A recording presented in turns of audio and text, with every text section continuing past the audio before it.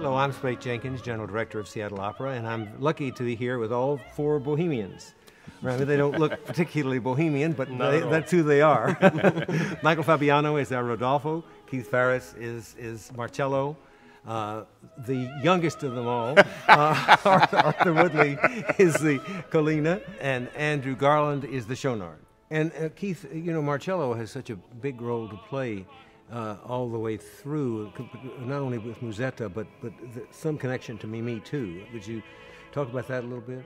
Marcello, from what I'm seeing, seems to act as Rodolfo's conscience in a lot of situations. In Act 3, for instance, when Rodolfo comes back, he's like, you're being crazy. You're being the same way you always are. You're being jealous. You're being, you're being a bore. And you have to realize that this woman really cares about you.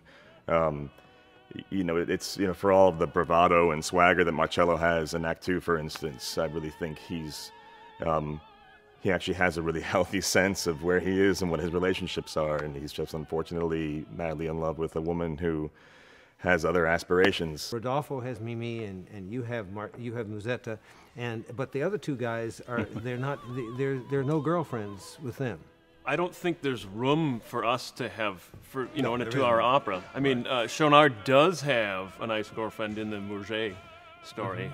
Colline is not as fortunate. I think he's probably been burned earlier in his life. I think, you know, that's what happens, and he's decided that the most important thing in his life is to have the books. In fact, he says, you know, I can see, I'm not blind, I can see she's beautiful and everything else, but I'd rather stick with my books. Let's talk a little bit about in the Bohèmes you've done, the camaraderie that comes out. The fact is, we all live in abject poverty. And when you live in abject poverty, you find things to have fun in order to cover up that poverty. And the more fun that we have, the more joy. It makes it so much more difficult and palpable at the end when Mimi dies. And there are those who feel that the whole place is going to break up after she dies. They have now experienced death right in their midst. So I think it will change each and every one of the characters on stage. My favorite place in it is something that you do, is the Un terribile tosse, the whole business of telling Marcello about how sick Mimi is. I think that's some of the most amazing music anybody ever composed. It's my favorite scene of the opera too, sure. You've worked with Carlo Montanaro before. I'm very happy he's conducting this poem. Me too. And Tomer Zulun, the director, has done some wonderful work here with us. He's a wonderful director. Yeah, I think you'll find his interpretation very interesting in this poem, how he's going to work on it. Now, you've sung with your Mimi, too.